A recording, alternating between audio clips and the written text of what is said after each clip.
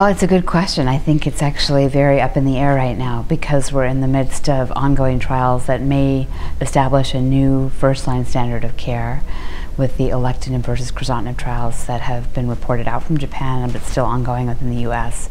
That is a standard of care as a first-line therapy in Japan, and I suspect it will become so here as well once the ALK study reads out.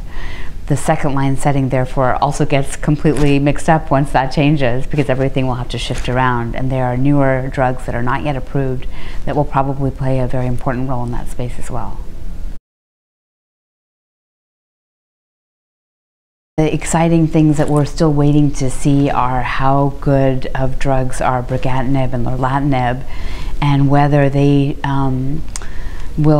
what they will replace. I think probably they have maybe some eyes on becoming a first-line standard themselves, but I think there's really important roles to be played for the second line. These are patients who fortunately live a long time and do develop resistance, so we really need an arsenal of drugs for sequential use over time, and having those types of drugs like brigatinib and lorlatinib, which really have potency against a broader set of mutations, will be really, really important to have for when resistance develops to first-line drugs. So I'm hoping that they'll get used more in the second line. We'll learn more about how broadly they can cover different resistance mutations and resistance settings, and I think we have yet to see how long they'll last. I think they all look very promising.